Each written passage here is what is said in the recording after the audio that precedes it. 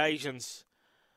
Punters are clearly a fickle bunch, hence the support for Release the Fury.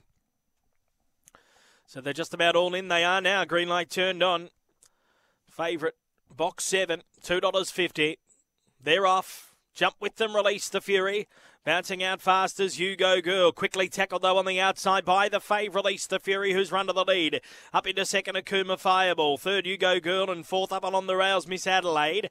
They're followed then by Trapezius, Ryben Bill. Second last, Fantastic Fox. Jen Shen at the tail. It's Release the Fury. It comes to the home turn. It's got a nice lead. It's 4 in front of Akuma Fireball. Miss Adelaide along the rails, but into the straight, Release the Fury, doing it well.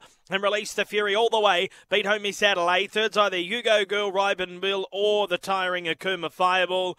They're followed in then by Trapezius, Fantastic Fox, and Jen Shen, the run around 30 and 50.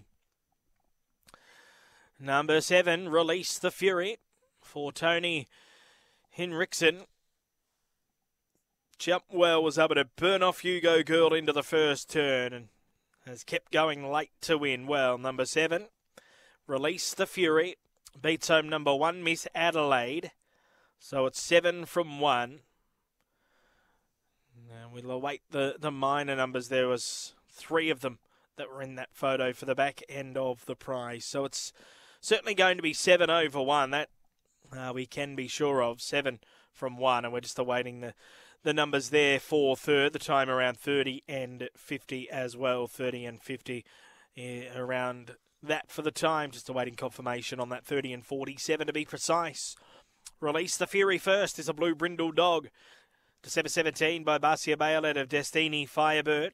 It's raced by Tony Henriksen, and he's also the winning trainer of this guy. So it's 7 from 1. Now 3 is third, You Go Girl. 7, 1, 3. And fourth, 5, Ryben Bill. 7, 1, 3 and 5. In fact, it's a dead heat for third. Take note. So 3, 1 and a dead heat third between the numbers 3 and 5. So a dead heat 3 and 5 for third. Just take